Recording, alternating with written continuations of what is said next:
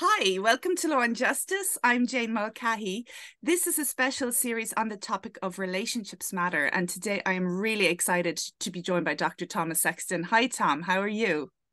Hey, Jane, how are you doing? Thanks very much for the offer, and thanks very much for having me. This will be really fun. I hope so. I really do. So to get started, Tom, can you just tell me a bit about yourself and your background, please? Yeah, sure. Let me start with recent and kind of go back because I think there's some going back kind of answers that may inform the rest of what we talk about. So right now, I'm lucky enough to be a retired academic. So I survived the academic world. I was a professor at University of Nevada, Las Vegas, and at Indiana University for almost 30 years between the two. While I was there, I'm a fellow of the American Psychological Association. I'm a board certified couple and family psychologist. I've been involved in kind of the professional world some, but mostly involved in the research and writing world. So I have 6 books, 75 or so articles on various different things, including FFT, which apropos for this discussion is very much about relationships, but other things too, like what evidence-based practices are. Trying to help our world overcome a bit the worry and the fear of using science Mm-hmm. in terms of working with people. So I've written a lot about that. But I come to the academic world in an interesting way. I didn't come out of undergraduate school and go directly into my professional role. Actually have kind of a funny story. When I was an undergraduate at University of Missouri, I had aspirations of going to graduate school. The downside is I didn't get into any. Okay. And that, That it was kind of lucky, changes. probably. It turns out it was really lucky, but at the time it really felt like, oh, now what am I going to do? Yeah. So the downside of not getting into school is you have to do something. And in this case, it was go to work and live with my parents again. Okay. So I moved back to this very small town in Southwest Missouri and started looking for a job. And the only job I could find was in a group home with Okay. adolescent boys that had been in the juvenile justice system that had been removed from their homes. The fascinating thing was I was 22 years old and the rest of the Wow. staff were Mm. young too. We had no clue what we were doing. I mean, we were taking these kids that had been taken away from their home, put in a group home, their whole lives disrupted, right? And we were supposed to be helpful. And it wasn't that we were badly trained. I don't think Mm. the world knew what to do with kids at that Sure. point. But one of the most fascinating things happened to me. I would watch them during the week and they were great. And I would watch them on their weekend when their families came and something changed. Mm. And so this thought began for me. What is the story? I mean, we have these individual kids and they're doing great. And something about those relationships automatically pulls them back into some set of patterns that they were in before that make it really difficult for them. So, I worked in the group home for a number of years, and then I went and started to work in what in America we call outward bound, which is Okay. it's like challenge-based outward activities in the woods and Okay. things like that. So my job was to take 10 kids, juvenile delinquents from big cities in Missouri, into the woods for 28 days. Oh, So my wow, part, Tom. it was great. Yeah, so I got really lucky, and I had about 3 years of living in a tent with a backpack, and it was a month on and a month off.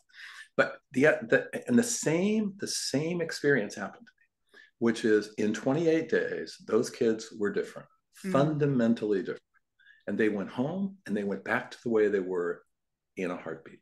Mm. Now, did that mean we didn't do a good job? Did that mean the activities weren't good? Does that mean there was something else happening? Mm-hmm. So I got really curious about those things. And that's what really set me off as interested. I didn't know at the time it was families, and I didn't know at the time it was systems thinking, Mm-hmm. relationally based systems Mm. thinking that I was really intrigued with. But before that, I have a very odd younger background. I came from a military family, so Okay. I never lived in one place for more than a year. I moved like 15 times Right. before I got to so whether all of that early upbringing, kind of directed me to being interested in family, because that's all we ever had in all Mm. that moving. I don't know, but I came out of it and I went into graduate school really interested in this concept of family, or really interested in the concept of how does that all work. And I was really lucky at Florida State. I was around some systems thinkers And that would have been in, the beginning 1980s, when systems thinking was really, really proliferating our field. And I got fascinated by that stuff. And that just set me off on a journey. And then in Las Vegas, when I was a professor, I got really lucky and I ran into Jim Alexander. Jim Alexander, the original progenitor of FFT. And I remember going to a workshop, Jane, and watching him it was amazing. He did family therapy with 100 people. It was phenomenal. Wow. And so I knew there was something to this. So Jim and I struck up a relationship then. And that's where FFT on the national and international stage came from. Because from there, we started working on training organizations and different things like that. Then we were just lucky. Yeah. No, because the luck was this. The luck was in America in the middle 1990s, they figured out that the services that kids, adolescents in the justice system were getting didn't work. Mm-hmm. And there was this cost effectiveness study in Washington State by Steve Ost and Barney Barnowski, terrific guys. And they just defunded probation and they had to do something else.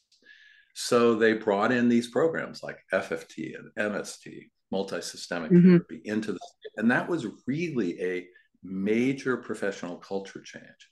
It brought these programs that had been languishing in journals and handbooks and the academic literature into the public community-based literature.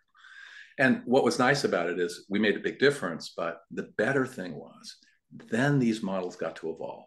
Mm-hmm. Because then we were really practicing in the real community. We weren't doing just research studies, but we were out teaching regular practitioners with real families that were diverse. And that's where FFT really began, I think, its major evolution into something that's very practical and something that can be very helpful. Thanks for that. Hey, it's not a short answer to your but really, really interesting. I knew some of it, but I didn't obviously know the origins with the group home and the tent. That was great. So then FFT, functional family therapy, who is it actually for? Is it for the young people with offending behavior or their families or both? It's even bigger than that. Okay. And it speaks to what FFT a little bit is. FFT, and this is the thing I've written about that I think we have to come to grips with in the profession. Models like FFT, any model, they don't stay stagnant. They should change. They should evolve over time, right? So FFT started in 1969 in Utah with white males coming out of a residential facility. Okay. The world is different now. It's very, very, I mean, we're doing FFT in Ireland and in the Greentown project. That's not Utah. No. It is different. So the nice thing about FFT is it's evolved and it continues to evolve all the time. We're always learning new things. We're always refining our training. So who is it for? It started off in the juvenile justice world.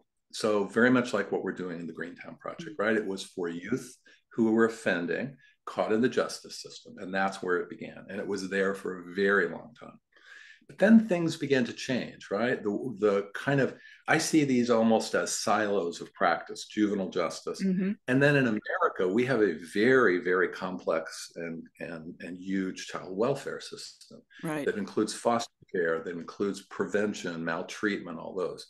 FFT is now very much a prevention program in child welfare and in behavioral health, behavioral/mental health. Okay. That area of youth who it's not necessarily behavior problems like a juvenile delinquent have, but very much around mental health issues. FFT has evolved into a program that can work with that.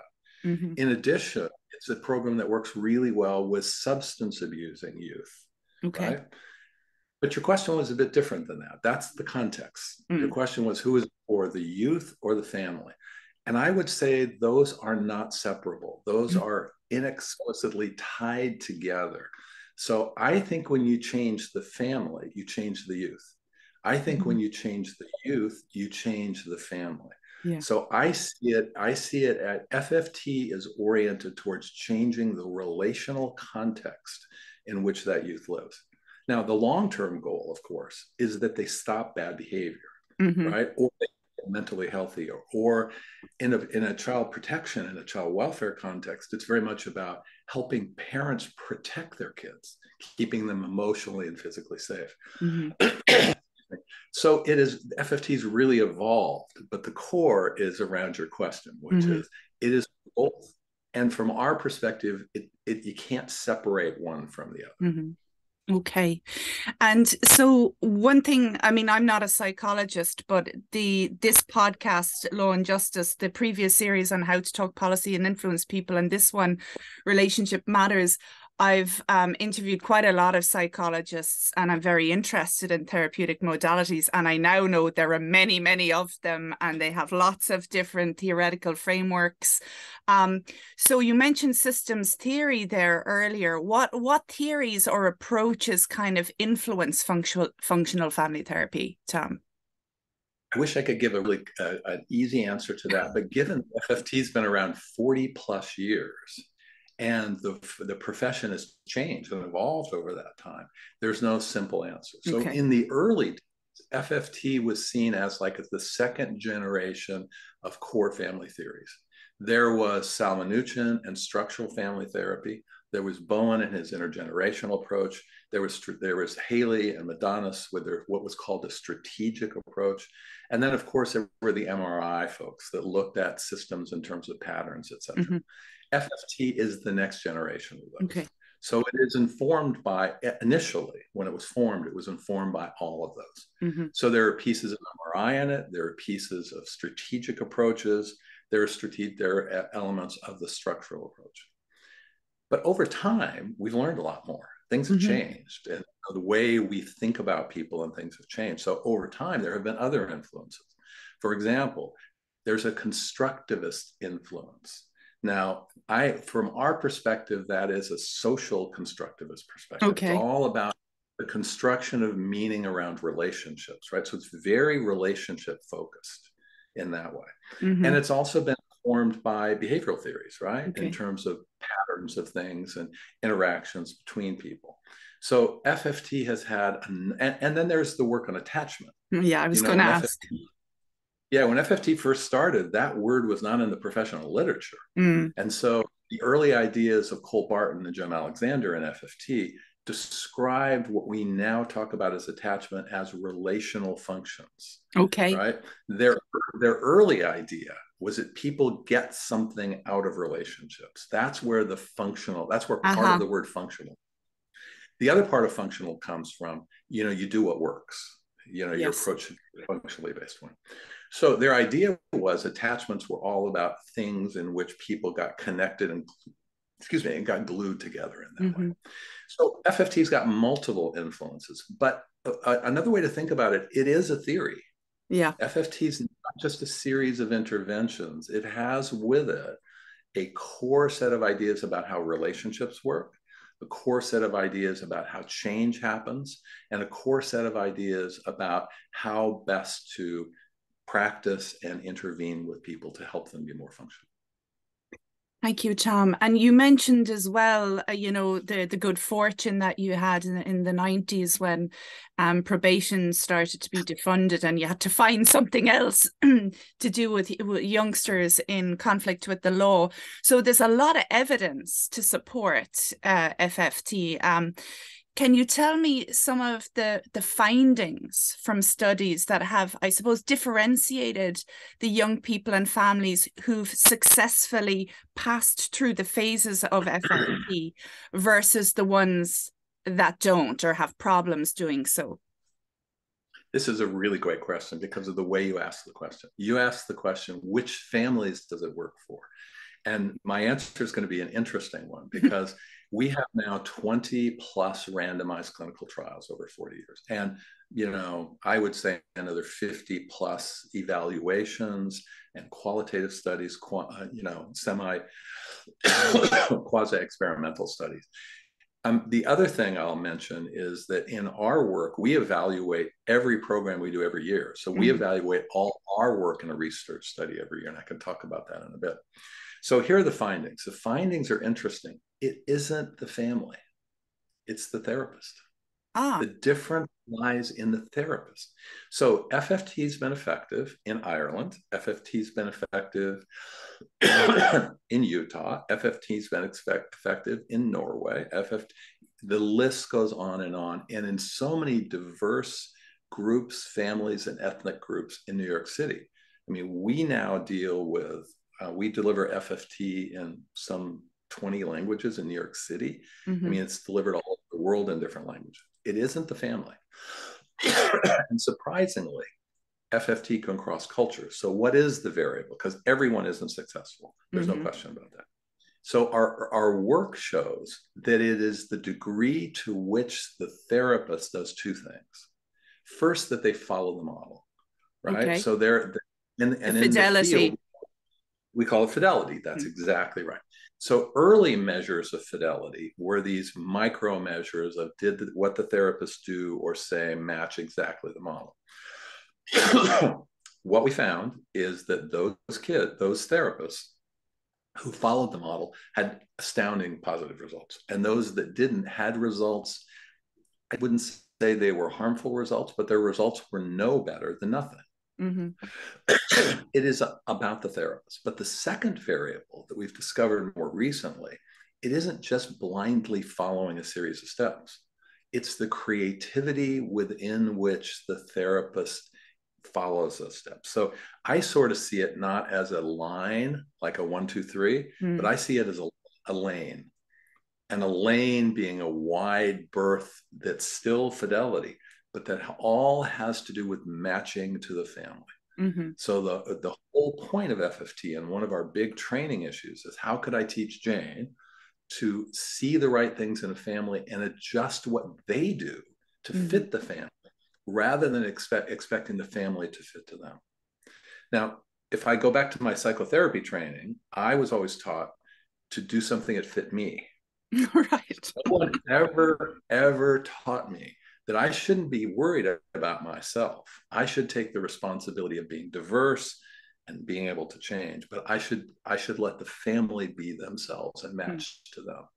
And that's the FFT approach. That's why it is a relationship focused approach, because the therapist not only has to follow the model, but they have to follow the model and adjust many small things along the way to fit the way that family works. Yeah. Because our goal is not to change the personality of the family. Our goal is to really change how they work within the structure that they currently have. So otherwise we'd be homogenizing families, right? And that isn't the goal at all. Instead, we want to empower them to be themselves. It sounds a small bit like attunement, I guess, that the therapist tries to attune themselves to the needs and listen to the family if they're saying, this isn't working for me right now, you know, or we need to pause here or something. And that I remember hearing you actually, I don't know, it's a good 10 years ago now at a conference in Dublin organized by the Jesuit Centre for Faith and Justice. And I remember you talking about fidelity to the model and that creativity within the bounds of the model itself. And I imagine that for some therapists might be difficult because they want to follow the manual and do it correctly. And then there's the whole recording system that you have to ensure fidelity, but then to kind of go with their gut, I guess, a bit some of the time too, and shift things up in order to meet the needs. And to help. There's a phrase as well, isn't there, in FFT about the therapeutic alliance? Can you maybe say a little bit more about that? Like, how does a therapist, let's say the young person and the family, they're a bit ambivalent, which I presume is not uncommon. They're not sure they want to do this, really. They're not sure they want to open up and talk about the difficulties within the family dynamics. How does a therapist kind of attune in order to get in the door and build that kind of safety and trust? So part of it comes from understanding what your role is, okay. right? So it starts with the therapist understanding what their job is, right?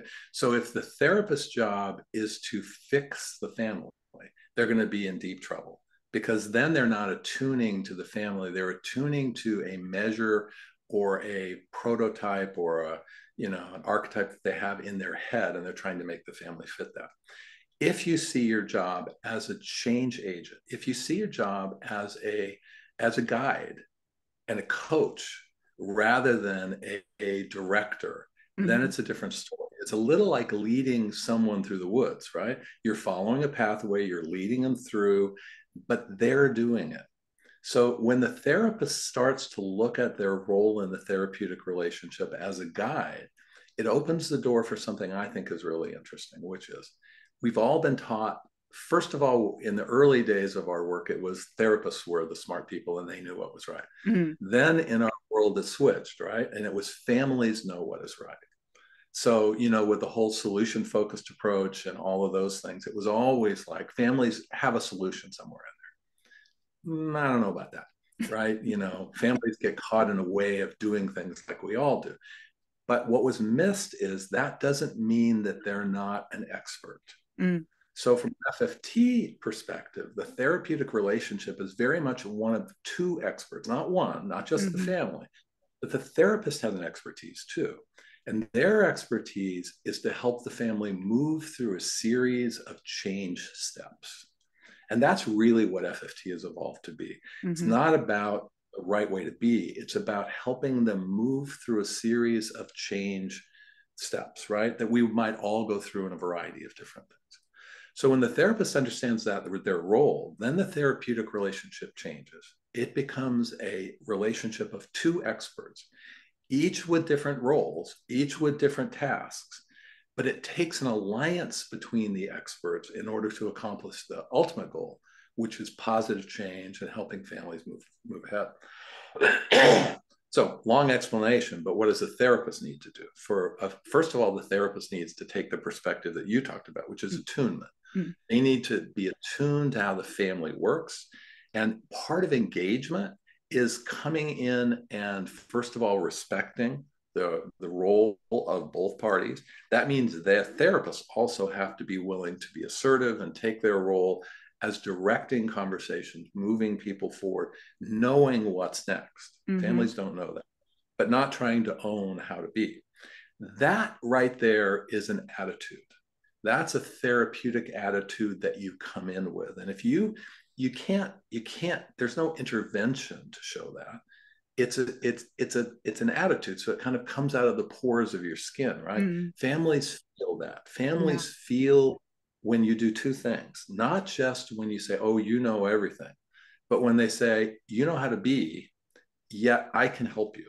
So part of what overcomes ambivalence is this being able to let them be an expert, but establish yourself as an expert in change so that you have something relevant to offer them. Sure. And you're doing it in a way that is respectful. Mm-hmm. So it really ends up having to be two things. Therapists make a lot of mistakes with this. For example, sometimes they lean to the side of just saying the family's always right. Mm. Well, Jane, you and I know what happens in the Greentown project.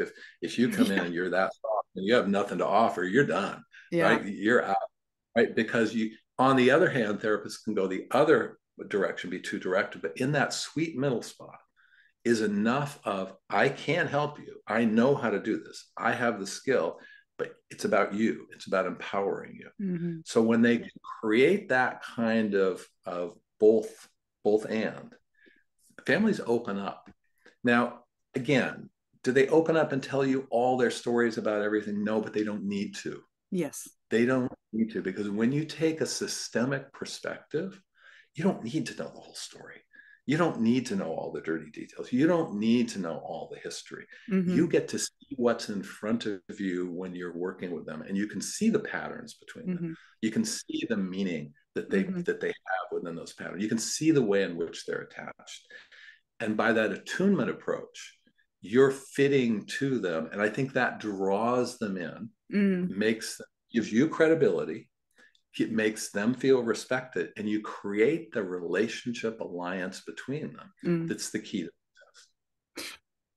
success. One thing as well that struck me there as you were talking is it important to get that buy-in initially when people, not only might some be ambivalent, particularly in Greentown, some might really not want to do it at all, and they're kind of they say okay because of persistence or whatever, but they're reluctant, to say the least, and maybe hostile.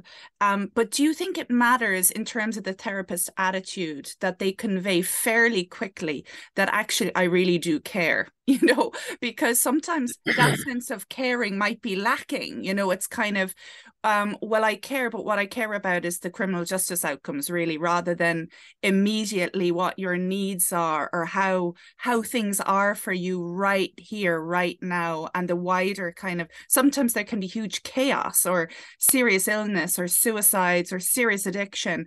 I really care about trying to help you move forward in that a little bit. I think you're exactly right, Jane. And the how you convey that I really care is the key element, right? So there's a couple ways to convey it. You can say I really care. That's a good thing to do, right? But you can show you really care, right? And that's where you really get a lot of movement in therapy, is when you also demonstrate that you care. So for example, what you said about the chaos and all the different things that go on in a family, right? So I never start with tell me the bad things you've done. Yeah. What I start with is what's going on between you. I mean, I start with something quite simple, right? Because for me, the bad behavior, the criminal behavior is just part of a pattern. It's part of a bigger thing. And if you change the pattern, this is about your topic, relationships matter. If you change the relationship patterns, you open up the possibility that people's behavior changes as well. Because from our perspective, behavior is so inexorably tied to relationship patterns that you can't separate them, as I said before. So again, I don't ever start with tell me about your bad behavior. So you build alliance by talking about what's important to them. Yeah. Now you're still talking about the bad behavior, but you're just doing it very indirectly, because the patterns and all the mechanisms that produce the bad behavior are the same ones that produce the good behavior. Yeah. Right? They're the same way of working. So we begin with what goes on between you. And from there, what we discover is, first of all, how they work together. And in our belief, if we watch how they work together, and we assume that that's kind of the core pattern, and then we continue to assess that. But then we're also interested in the meaning that goes with the patterns. That's where the critical part is. And that's where the social constructivist perspective comes in. That's where the perspective of meaning comes in. So behavior can mean lots of different things to people. The meaning of a behavior is in the eye of the beholder, not in the behavior. So, and that's part of the Greentown issue, right? Is that some of the parents don't see the bad behavior as bad. And so therefore, we've got a bit of a difficulty. So we also look for the meanings, and we start to get into overcoming with families what is one of the core things that gets them stuck. And we try to keep things very, very simple. So for us, when people come to us, we just see them as stuck. We see them as incredibly capable. They have what they need to be able to do it. Now, they can't find their way there yet, but they're stuck in patterns and meanings that keep them from moving forward. And one of the major ones is this thing we call blame. Right. Now, for us, blame, don't get caught in the word, it's an attribution. That behavior happened because Jane is disrespectful. Yeah. That behavior happened because, but see, that meaning turns out to be a filter that every time that behavior happens, a neutral behavior gets turned into disrespect, and the receiver responds as the meaning is to them. And then that sets up this kind of escalating pattern between people. So for us, again, one of the ways is we don't really care about hearing all the stories. So we're not like traditional approaches, and kids soon discover that we don't really care about all that's happening. We care about what's going on now. And that helps families move forward, because that feels more relevant. It feels more important. It feels like something that addresses what they go through every day. Yes. So by taking that current approach, I think it overcomes a lot of people's fear about therapy. And, they think you go lay on a couch and talk about your parents and your grandparents, and what vulnerable. Yeah. And there's any value in that, right? Yeah. One thing as well that strikes me is that it's probably really kind of interesting for a young person who's used to being blamed and probably shamed, not only perhaps at home, but in school and from all these other services, that their behavior is the problem. If therapists, again, can kind of in the reframing part say to them, it's not just all about you. You know, you exist within this family, within this ecosystem, and we're going to look at everyone in this. There must be something maybe a bit freeing about that, I imagine. Or again, it's not all the finger pointing type of approach that they might be used to. Exactly, Jane. And that's one of the ways we build engagement, right? And that's one of the ways that an FFT therapist is different than other therapists, is that the youth that expects me to come, or any FFT therapist to come in and say, what did you do wrong? And why'd you do it? And I never ask those questions. In fact, sometimes I spend more time talking to a parent than the identified youth. That kind of blows them away because they're not used to that approach, right? So we would see it as building engagement, because we would see it as showing. Remember, I talked about the telling versus showing. Yeah. I think that shows the young person that we don't blame them, so you can tell them that it has to do with everything. But the more valuable thing is when you show them by the way you ask questions, where you focus your time, where you focus your attention. And we want to spread that out. Because for us, FFT works when there's balanced alliance. We have to have alliance with youth and with the parents. And that's a tricky thing to happen when there's a lot of acrimony between the two parties. And just to go back to the meaning and how, you know, interactions and behaviors and relational patterns have meanings, is that where the family problem definition comes in then, Tom? Yeah, and this is a term that we started using, in the early 2000s, problem definition. And what it represents for us is one of the three things that go into how a family works. And so my colleague, Mark Stanton, who's retired from Azusa University, and I recently, 2017, did a chapter for the Handbook of Clinical Psych on updating systems theory. And one of the things that we did is in synthesizing all the kind of movement of system theory was boil down relationship systems into three components. One component is that old MRI idea or a behavioral idea of there's kind of a common pattern, right? When let's imagine your son does something and then you respond, families they're pretty conservative. They do things in similar ways. So there is a behavior pattern. But more than that, it's the meaning part, right? And so the meaning part is the attribution that each person puts on that. We call it a problem definition. It is how they define the problem. So that term comes from the therapeutic context, right? Of relationships, right? This happens in regular relationships, everyone, but we might call it something different because it's not always about a problem. So for us, families get stuck because they come to the table, so to speak, with different ideas about what they're trying to solve. Right. So I don't know that there's ever been a family that I've worked with where they even see the problem as the same. Right. So one of the mistakes that therapists make is that they jump in and try to solve something when the parties involved are not even on the same page of what it is they're trying to solve. So I can remember all sorts of experiences from my early career of I was taught never let them leave without giving them homework or something to do, or something like that, right? Well, it was always a disaster. They never did it. Yeah, I mean, and part of the reason is because at the beginning, and this speaks to the stages of change approach that FFT is. At the beginning, people are stuck because of this lack of alliance and these different ideas about what the problem is. So, for example, the parent says you're disrespectful, and the kid says you're too controlling. There's no way they're going to come together and ever be able to solve that. So the first stages of FFT, called engagement and motivation, are all around this problem definition thing, right? It's overcoming and kind of trying to find a central place where it acknowledges both sides of it, right? Yeah, you're disrespectful, but that's misunderstood. And yeah, you're controlling, but controlling comes from something. So in that early phase in FFT, we're looking for the noble intention behind the behavior. And which we mentioned earlier is a technique central to psychotherapy. We've made it relational reframing, Okay. because the reframing is all, it's not making lemonade out of lemons. It's acknowledging that something happened. It's acknowledging that it's hard for someone, and it's adding a different perspective either to their behavior or the behavior of the others. So we're looking for noble intention to pull that out. Mm-hmm. Now, what's the goal of that? That builds alliance between them, gets them on the same page so that we can then move ahead in the different phases of FFT. And So is this no problem definitions become very, very important in the early phases.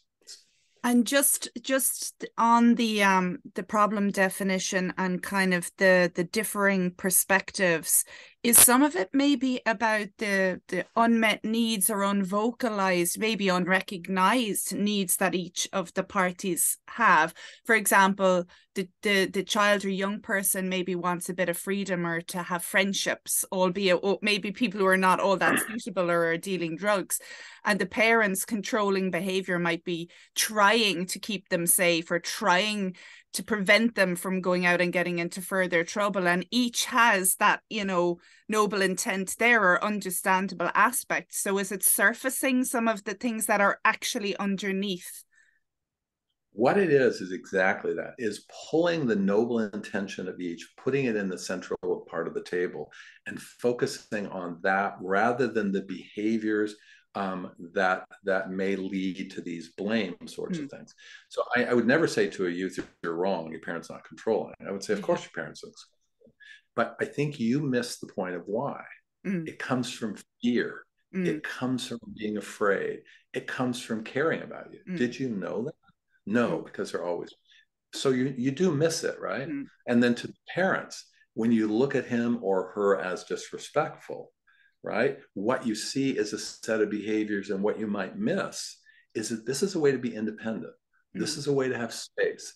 And they don't do it very well. I'm not saying they do it well, but it comes from something that is a good thing that you actually want for them, right? So the whole point in this first phase is getting away from the noise and getting to a bit what you talked about. I don't know that we would call it unmet needs, but but it is exactly what you said. We would see it as that as families move forwards and kids grow up, they want more and different things. But families are in a pattern. So one of the big challenges for any relational system is, as things naturally evolve, adjusting and being resilient to adjust the patterns of that. So for us, it's a simple kind of stuck in a pattern approach. Yeah. And so you mentioned the engagement and motivation phase. And what is then there are two other phases, isn't that right? Yeah. Can you tell me a little bit about those, please? Sure. So imagine you're trying to change something, right? And between you and other people, you and your husband, or you and your family, or something like that. And the therapist helps you get to the point where you look at let's say your husband's behavior, and you go, you know what, I don't like it, but it's good to know it comes from a good place. Sure. Right. Then the question is, what are you going to do? Right. Because that's a good first step, but we're not done yet. Yeah. Right? Because that's kind we're of still stuck. You're still stuck, but at least you're on stuck, and you kind of have the feeling we're stuck together. Yeah. Rather, not that I'm stuck because of him or because of you, but we're stuck. So that opens the door to then a more typical approach where it's about building skills, right? It's about helping change the pattern. So if you can imagine, in the first phase of FFT, it's about changing these relational meanings, right? The meanings that people create that build what they think their relationship is. In the middle phase, the goal is to help them change what they do within the pattern. Okay. So for example, the example you had, instead of saying, no, you can't go out, we would help the parent problem solve for the youth. What's your worry? Out to what time? Out in what way? What will we do when? And to get into a collaborative working together with them to come to a new pattern or a new set of behaviors about how to respond to their emerging needs or the emerging things that they want as they grow up. So for us, it's also interesting in this middle phase. Therapists always want lots of different skills. It doesn't take very many. Okay. It really That's not the place for therapists to pay attention. It has really to do with some simple things. If you get on the same page, it's a matter of problem solving or negotiating, right? It's as simple as that. Steps of problem solving and negotiating. But along the way, it's easy to get stuck because people get angry. Yeah. People get hurt, right? They get hurt, it comes out in anger. So conflict management is the second set of skills. How to not let conflicts escalate and kind of blow up the system. So we have negotiating skills, we have conflict management skills. There are just with younger kids some positive parenting activities that parents can adopt. And in the child welfare system, that's a lot of what we do. So it doesn't take a lot of different skills in order to help families move forward, but that's the middle phase.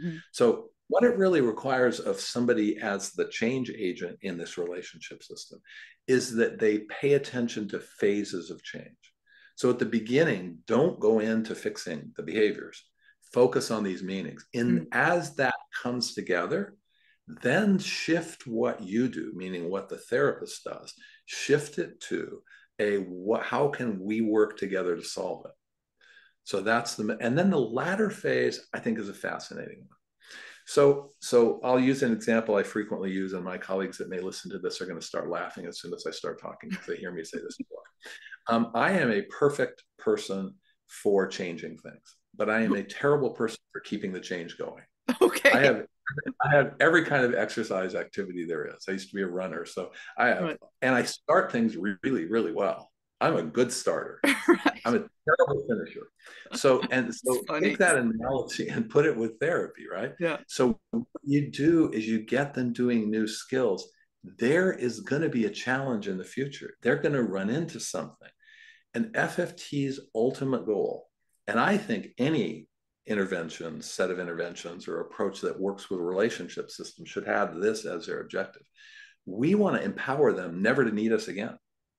So what's the next step? If you're like me, the next step is, what are you going to do when you have a relapse? How are you going to take the things that you learned about maybe going out and extend those to other things? Yeah. So in the last phase, we call it generalization, but there's really three goals. Generalizing what's happened around a few things and behavior change to other things, but paying attention on maintaining the change. And that happens through relapse prevention. So it's a weird phase for therapists because things are going well. If they've been successful, things are going very well. And therapist has to come in and say, okay, things are going great, but they're not going to continue that way. What are you going to do when? What are you going to do? How about? Therapists get very uncomfortable with that. They think they're taking away being everything. Negative Nellies kind of thing, and being a downer. Yeah. When instead what you're doing is building resilience to what's going to come, which is a challenge. So 3 phases: engaging, and in the engagement process, motivating the family to lean into the treatment. That's finding the noble intention, identifying that they're both in it together. Then there's behavior change, the middle, which is about building skills to pattern change. Excuse me. And then there's generalization, the last and third phase, which is about keeping it going, maintaining it, and spreading it. And so how does the kind of the earlier or the more baseline form of FFT then differ to later iterations like the FFT gangs, which I believe exists, and also the FFT foster care, Tom? So we've thought a lot about this, and there's a variety of ways to think about this. So, it is all the core FFT model. FFT gangs has the same 3 phases. FFT in foster care has the same 3 phases. We have FFT in child welfare. It has the same 3 phases. We're doing FFT in case management, same 3 phases. But the context changes. And that's the critical thing, right? Is we've learned enough to know that the context of mental health is different than the justice context, which is different than the child welfare one. Working in a context where you're working with gangs or in foster care, it's a different context.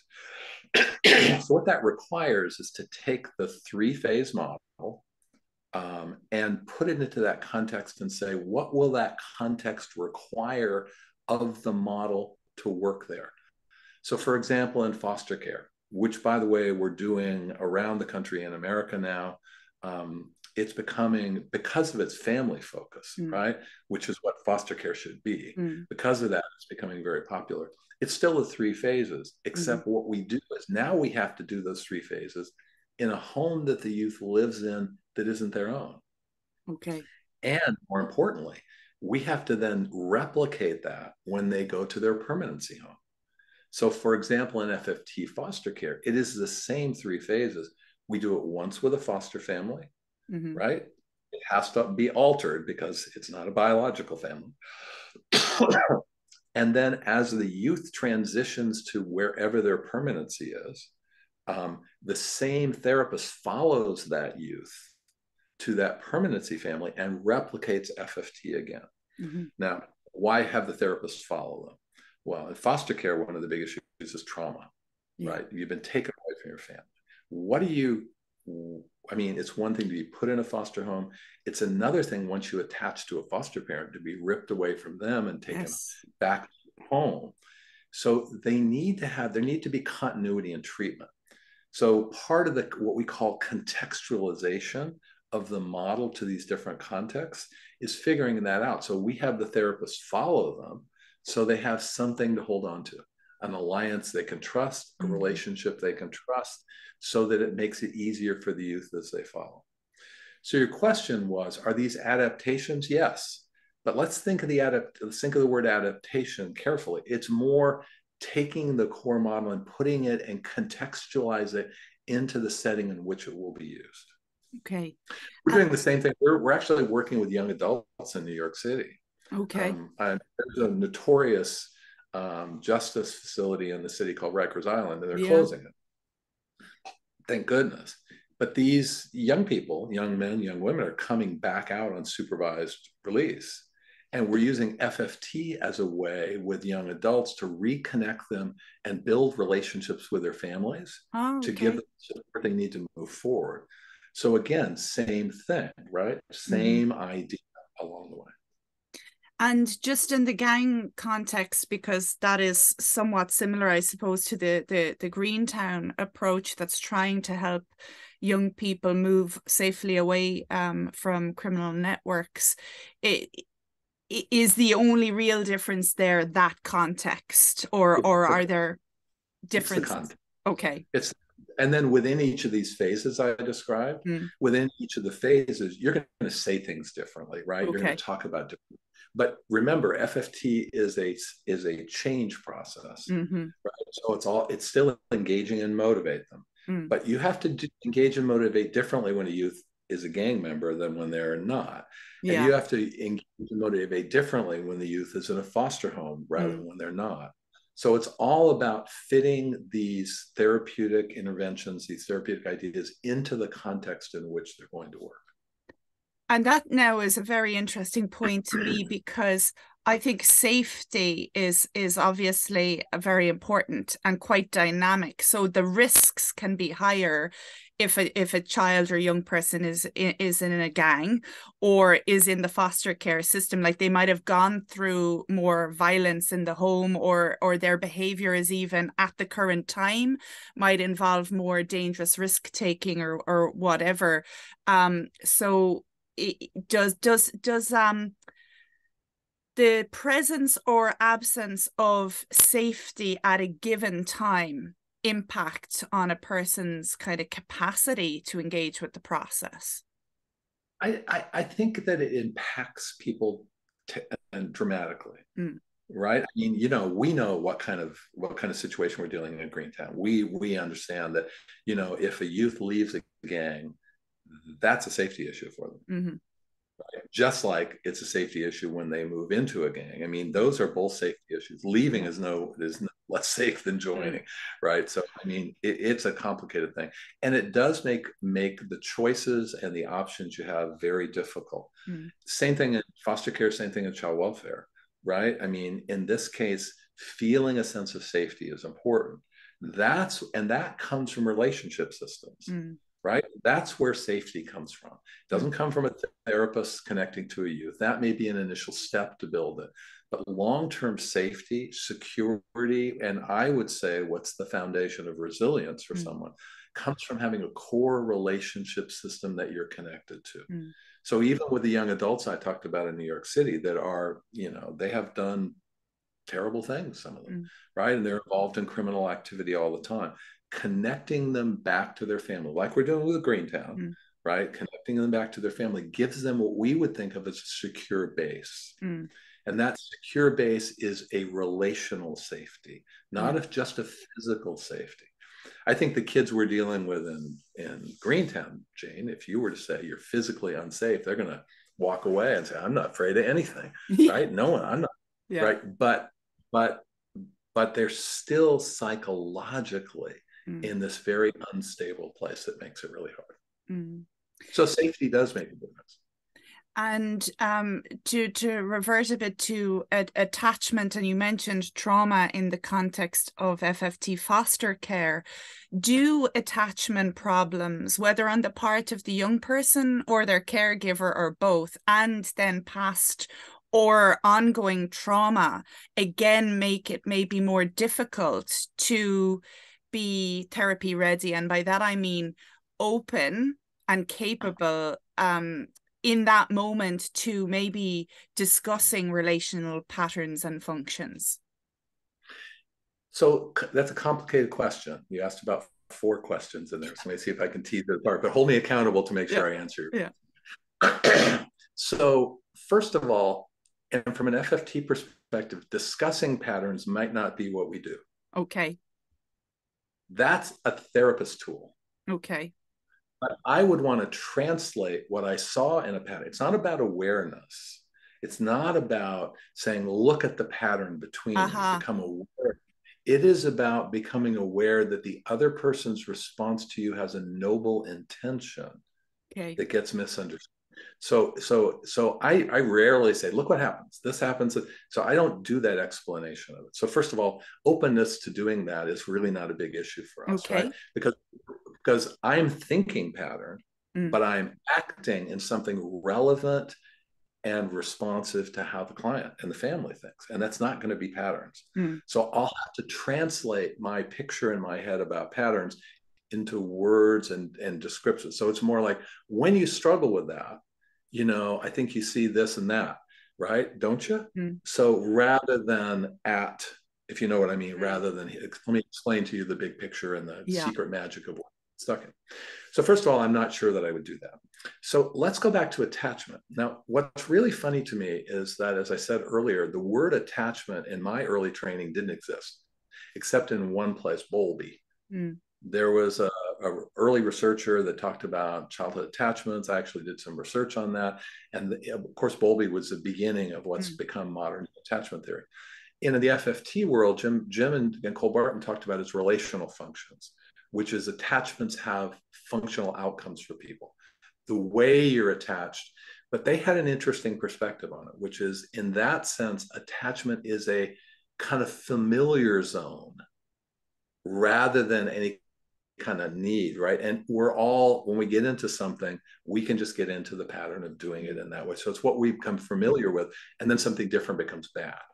The other interesting early idea in FFT that we still believe is really important is that if you look at current day attachment theory, it is extraordinarily cultural, gender, age-based. I mean, there are no 4 attachment styles across cultures. There are no 4 attachment styles across genders. And we have simplified this really complicated thing into these attachment styles, and they just don't work across cultures. We work with so many cultures. If I were to look at the kind of simplistic attachment kind of models for today, they just don't help me. Right. They don't, because some of those, because there's a value that gets put on those. This kind of attachment pattern is bad. This kind is good. But move between cultures, and the good and the bad change. Yes. Right? The good and the bad are much more culturally specific. So from an FFT perspective, our goal with attachment or relational function is to identify it and match to it. Rather than necessarily change it. We want to change the meaning and the patterns, but we don't want to change the attachment. We want to leave that more as it is. Now, again, we think of attachment as different, right? We think of attachment as kind of a glue that holds people together. So for us, we need to identify the attachment and the way it looks, and we want to then respond within that rather than trying to take it away. And for me, it's a little like this. If I'm going to work with an individual person, if I try to change your personality, Jane, good luck. But if I try to change behavior, it's possible. Right. So if you look at attachment as part of the personality of a family, who's to say that certain attachments are good or bad? It's more the meaning of the behaviors and the patterns within those attachments that have the good and bad connected. Now, I know all your listeners and viewers that are into attachment theory won't like that perspective, but the whole idea is attachment is important. It is the third central part of what goes into a family: pattern, meaning, and attachment. But it's how you look at attachment from a therapeutic perspective that becomes important. Not as goals, but how a family is, and then you work with that. No, that makes sense. That makes sense to me. And just as well, in the Greentown context, sometimes people are going through so many things, so many stressors in the here and now, like maybe assaults by the network members on the house, drug debt, just illness, serious mental health struggles, that the idea of even trying to do psychoeducation around relational patterns, it would be beyond their capacity in that moment. So yeah, the attunement and switching things up to match what's needed at that time, and the therapeutic case management dimension can be important there, I think, for meeting the needs. We're coming up to the hour, Tom, so I'm conscious of your time, but how do you get, as a therapist, like how do you build alliance with the young person if they don't turn up? So for example, if they're busy selling drugs on the street corner and they just won't come, no matter what you do, no matter how attuned you might like to be, what do you do there? Do you just focus on the caregiver if they're willing to work with you? Well, I think it's a bigger question, and it's the question we're dealing with the Greentown FFT team all the time, right? So one thing that has to happen is you have to become part of the community in which that young person and family lives, right? So in this particular setting, what's happened with the Greentown FFT project is that they've made themselves a credible resource in the community. So then word passes, right? So then, then you get word of mouth. That therapist that comes from the FFT project is not here to be part of the statutory system. They're not here to be part of the legal system. They're really here to be helpful. The second thing you mentioned earlier, which is really, really important, is we try to think about therapy in a broad sense. Therapy doesn't just happen when you and I sit in chairs in a quiet room across from one another and have a conversation. Sometimes the most powerful therapy happens when you're standing on the street corner with someone and you have 2 or 3 words that make a difference. So part of it is, in a context like this, realizing that therapy can happen in lots of different settings. So you mentioned case management. That's one of the things we discovered in child welfare, in the adult work, and here in Greentown, which is one of the ways to become credible is to be helpful.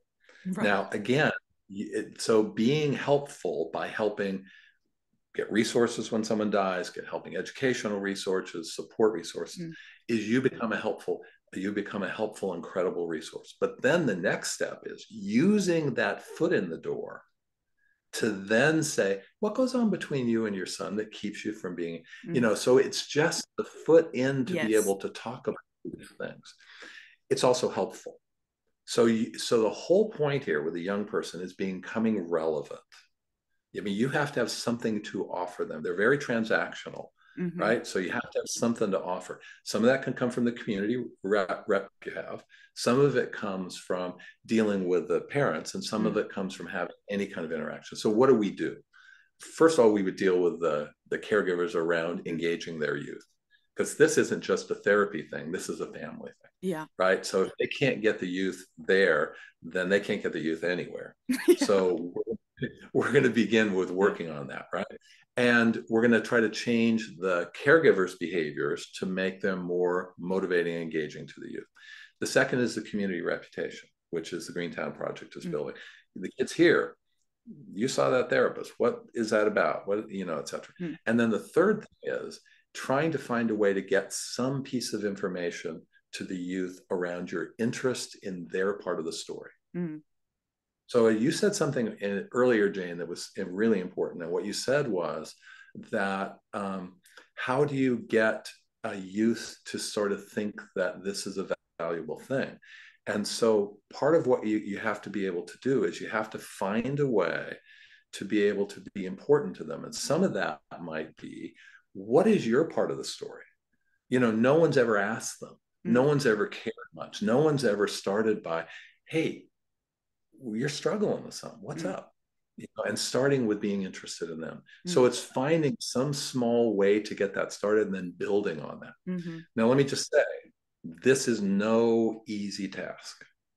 This is the hardest task in the world, right? Because you're stepping into a relational system where that young person is part of a system that has to do with drug dealers, gangs, other people on the outside. They're estranged from their family, and you're coming in the middle of this, and you're having to bring them together. Slow, hard, not for the faint of heart, right? Because you have to think about intervening in all sorts of ways. Through a brief phone call, through a text, through sending a message through the caregiver to the youth. Hey, that therapist wants to know. The therapist thinks I'm the problem. They want to know what you think about it. So it's all sorts of. Now, once you get them, then it's on the therapist. Then it's on the therapist to find a way to make it relevant. And this is my final question now, Tom, and it's a kind of a biggie. And what if you can't get in the door at all as a therapist? So not only does the young person not want to avail of your help and services, but nor does the caregiver, perhaps because they're benefiting financially from crime or just because they have other stuff going on and they won't open the door, and you keep turning up and saying, hi, I'm here again, and your persistence and efforts at whatever attunement keeping rebuffed. What do you do then? So this is where I think the brilliance of the Greentown project has come in. And this is the work that you and your team, Sean, all of you have been doing, which is this has to be a multi-systemic approach. It can't be just a therapeutic approach.